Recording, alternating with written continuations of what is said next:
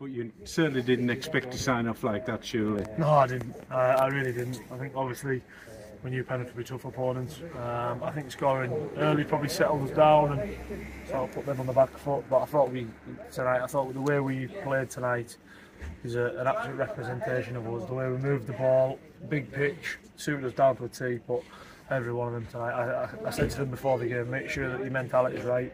You're not coming in here thinking that we can just turn up and it's going to be given to us. We knew Penrith will be up for it, but look, couldn't have asked any more tonight.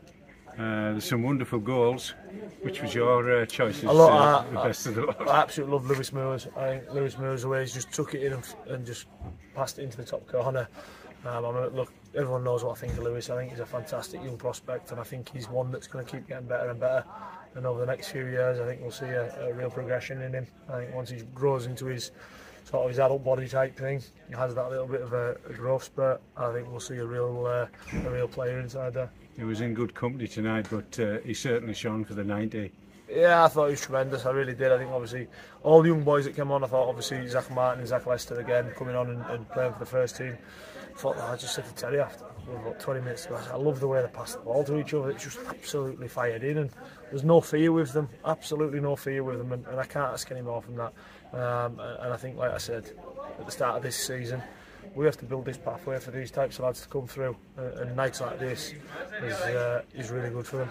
Well, 3 of them will be playing on the sheep mount on Saturday, but a great experience for them to play at Brunton Park tonight. Yeah, look, the mentality they have, and like I said, I think obviously the longer the game goes on, you're kind of thinking, people are saying they're going to take the foot off the gas, but the mentality the boys had, and that's everyone, the young lads as well, when they came on, they've got the mentalities, they want to keep going, they don't get sloppy. So look, I couldn't ask any more tonight.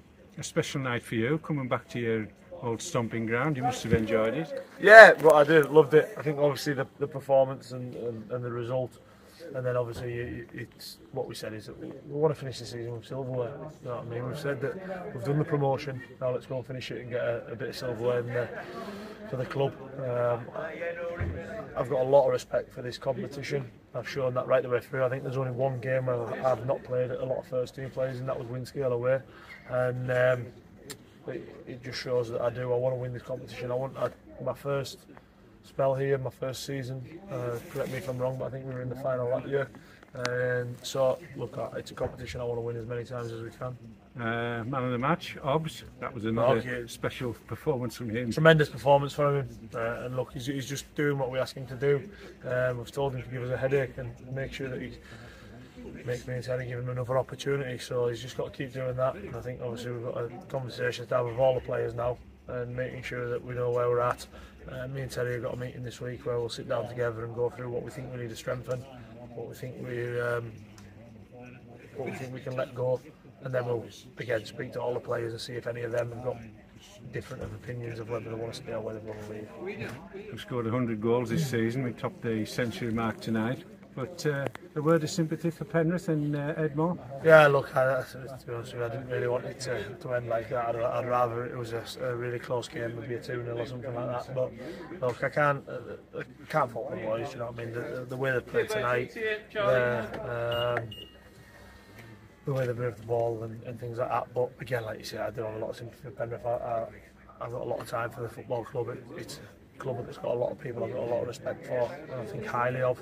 And like I say, for me, I would rather it finish 2-0, but them boys just won it tonight. Danny, a wonderful season, ended on a winning note tonight. Thank you very much. Cheers, Steve. Thank you very much.